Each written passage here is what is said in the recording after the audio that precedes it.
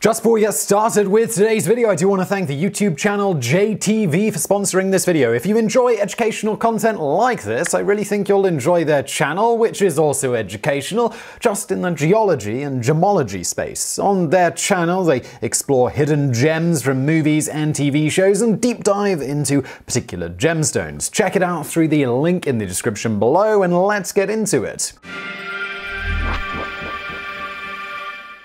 Born on August 22nd, 1930 in Temple, Texas, Forrest Fenn did not begin his life wealthy, with his father working to support his family via a job as a principal at a local high school. Things would change, however, during the latter half of his life thanks to a love of exploring and collecting various artifacts. His first such object was a simple arrowhead he found when he was 9 years old, something he still has to this day, some 8 decades later. Said Fenn, "I was exhilarated, and it started me on a lifelong adventure of discovering and collecting things." After finishing school, Fenn decided to do a little exploring on the government's dime, joining the US Air Force in 1950 and traveling the world. Ultimately rising to the rank of major, as well as flying a remarkable 328 combat missions in 1 year during Vietnam, he used his free time while in the service to search for artifacts wherever he was. Among many other finds, during his time in the Air Force, he reportedly discovered such things as a spearhead in the Sahara Desert dated to around the 6th century BC, and even a jar still filled with olive oil from ancient Rome.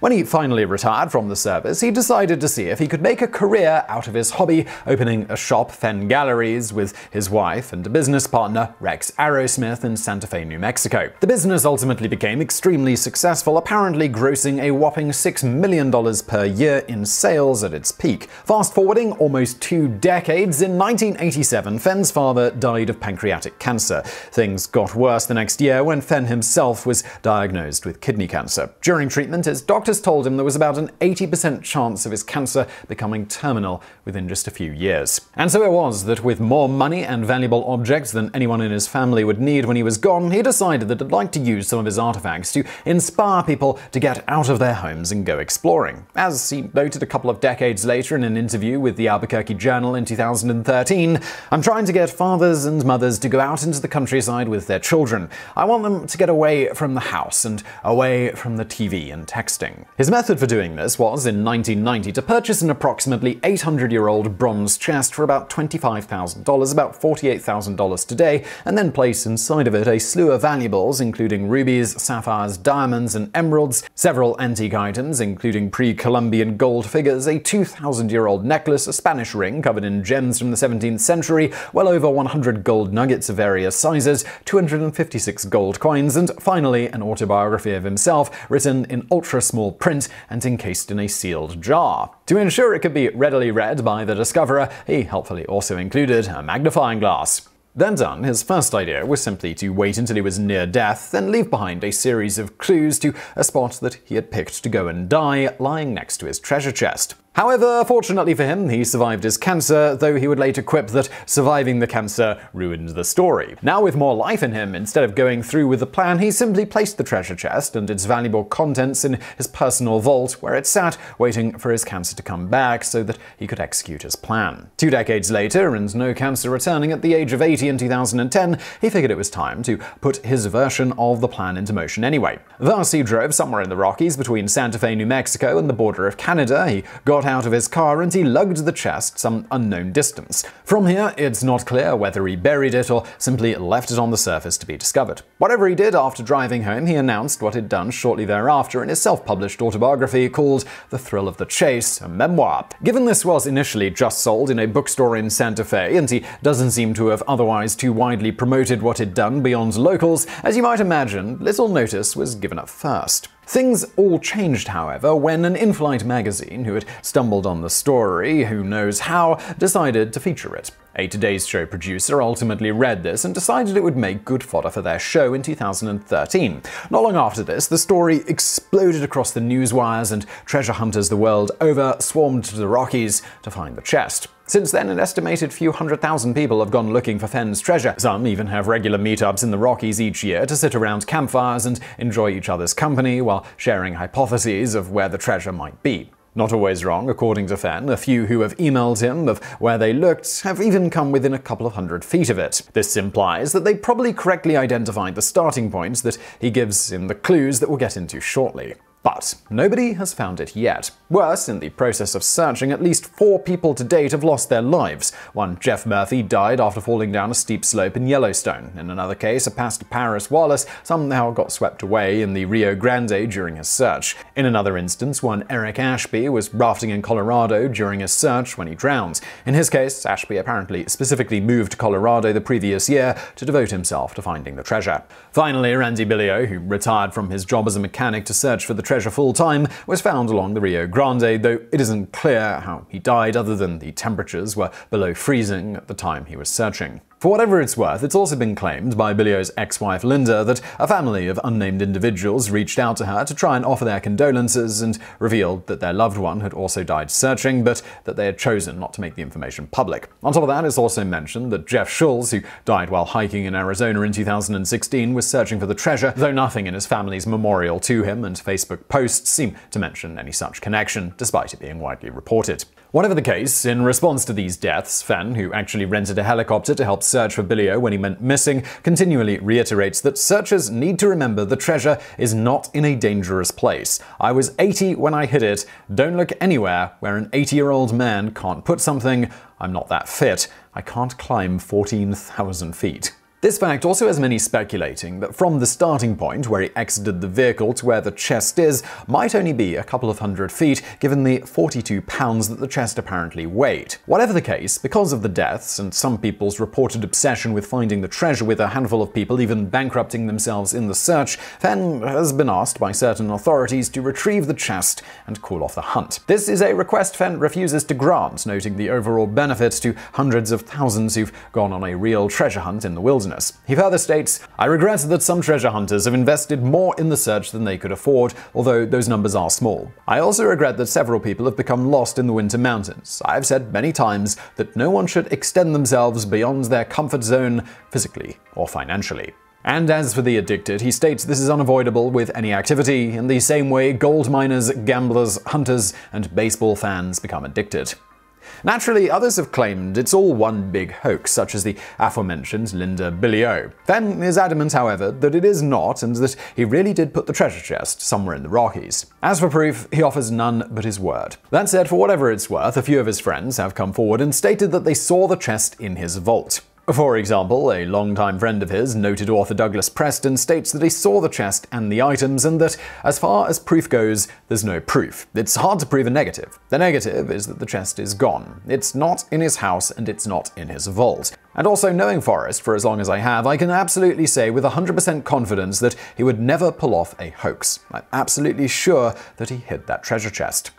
So, the question now becomes, well, where is it? As for the main set of clues Fenn has given, they are as follows. As I have gone alone in there, and with my treasures bold, I can keep my secret where, and hint at riches new and old. Begin it where warm waters halt, and take it in the canyon down, not far, but too far to walk. Put it in below the home of Brown. From there it's no place for the meek. The end is ever drawing nigh. There'll be no paddle up your creek, just heavy loads and water high. If you've been wise and found the blaze, look quickly down your quest to cease. But tarry scant with marvel gaze. Just take the chest and go in peace. So why is it that I must go and leave my trove for all to seek? The answers I already know. I've done it, tired, and now I'm weak. So hear me all and listen good. Your effort will be worth the cold if you are brave and in the wood.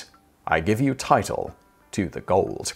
Beyond that, he's also mentioned in his autobiography that it is in the mountains somewhere north of Santa Fe. It's also known that the treasure is not in any cemetery or grave. Apparently, some people were beginning to dig up graves, convinced that he left it in one, nor on his property or any of his friends. The latter one came out because people kept digging up his and his friends' properties. He also states that it's not under any man-made structure nor in a mine. Finally, in 2015, he stated at a certain point that it was wet at the time and surrounded by wonderful smells of pine needles or pinon nuts or sagebush. In the end, apparently achieving his goal, since the treasure was allegedly placed, many thousands have used it as an inspiration for a fun family vacation in beautiful areas, in most cases seemingly little upset about not actually finding the treasure. As Fenn himself states, even for those who don't find it, the adventure is the greatest treasure. Seemingly concurring, one retired searcher, Cynthia Meacham, has taken over 60 trips in the wilderness to try and find it, stating, "You go out, you look, you don't find it, you come back home, you go through your clues again,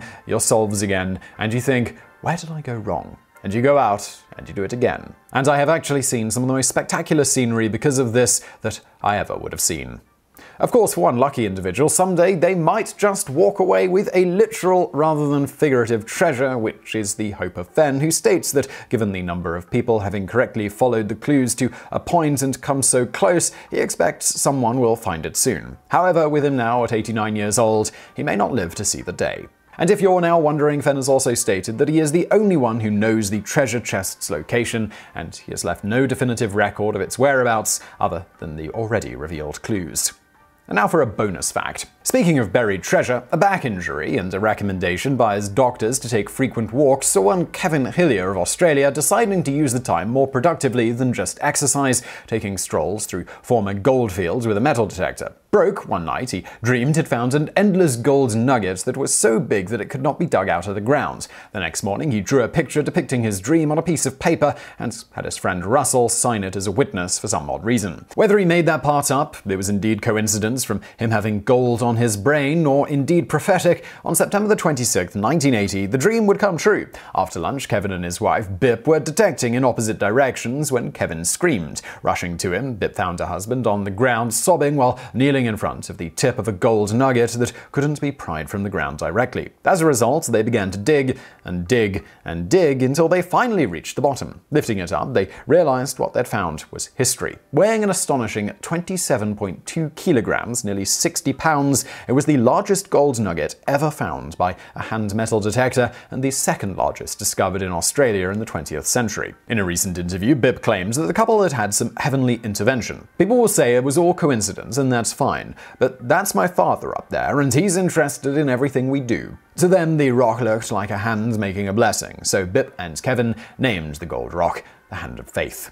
Scared to tell anyone, they rushed it home and soaked the 60-pound chunk in the sink. The kids all helped to clean it with toothbrushes. That night, the family slept as the gold sat in a kiddie pool under the parents' bed. After a few days' debate about what to do, they decided to hand the rock over to a trusted friend to take it back to Melbourne for a delivery to the government. A few days later, at a televised press conference, Victorian Premier Dick Hammer announced the discovery. However, the Hilliers were not there. They were holed up in a motel room watching the press conference on television, refusing to be identified. Said one of the Hillier kids, "Even for years afterwards, we kids never brought it up." It took several months for the nugget to sell. According to Bib, this was the government's fault and caused the nugget to dip in value as the hype died down a bit. But finally, in early February of 1981, with the help of Kovacs Gems and Minerals, it was sold to the appropriately named Golden Nugget Casino in Las Vegas for about $1 million, which is approximately $2.7 million today. And well, speaking of gems, this channel, as I mentioned at the beginning, it was sponsored by the YouTube channel JTV. If you're interested in learning more about gemstones and the science behind them,